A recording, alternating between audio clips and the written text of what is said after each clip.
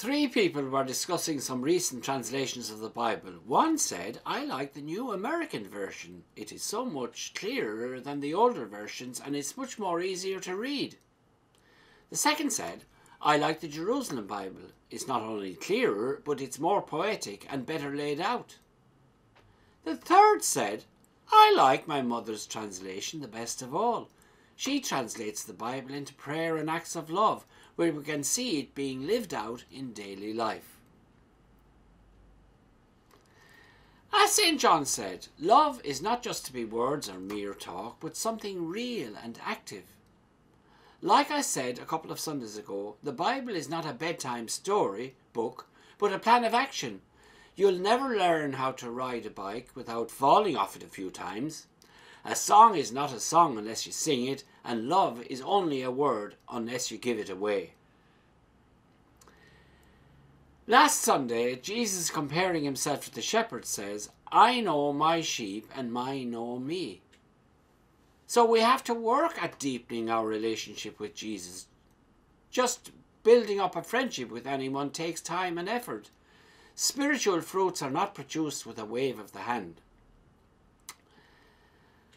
At our baptism, we've been grafted onto the main vine, which is Jesus Christ, and at our confirmation, the union is strengthened.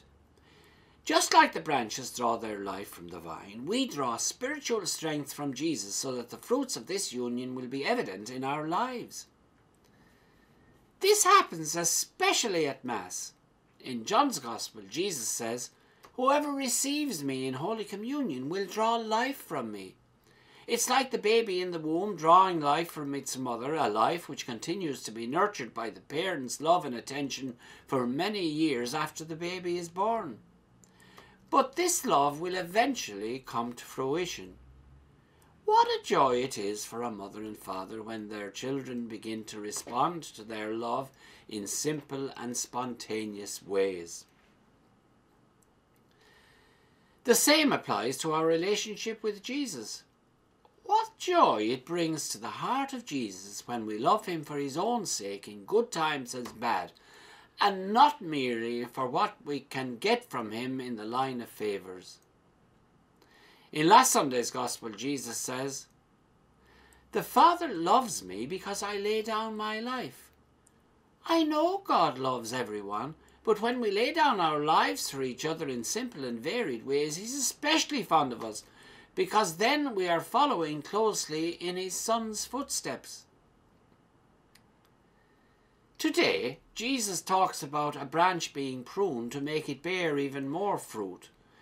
Now, if a little suffering or inconvenience comes our way, it might just be the little love test from our Lord.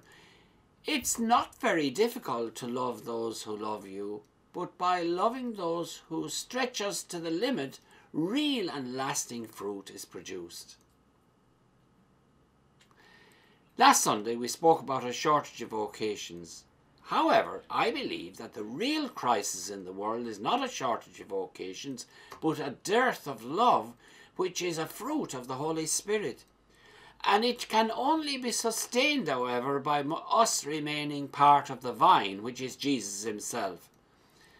Cut off from him, we can do precious little. Thank you for listening, and God bless you all.